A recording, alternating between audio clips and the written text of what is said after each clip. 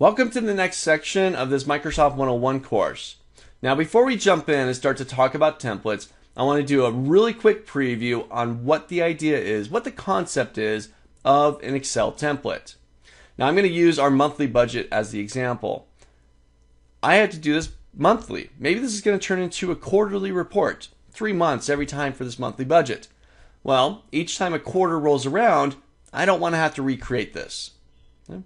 I want to be able to create a template, something that I can reuse, okay, that already has base structure built into it.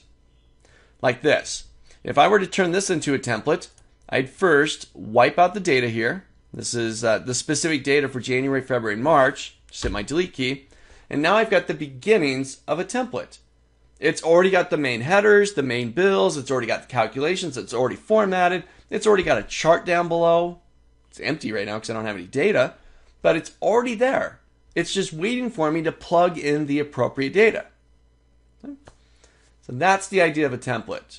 We're going to take a look at some Excel templates that come with Excel, and we're going to turn this right here into a template. Let me undo. I'm going to Control Z. That's our undo. Get that data back.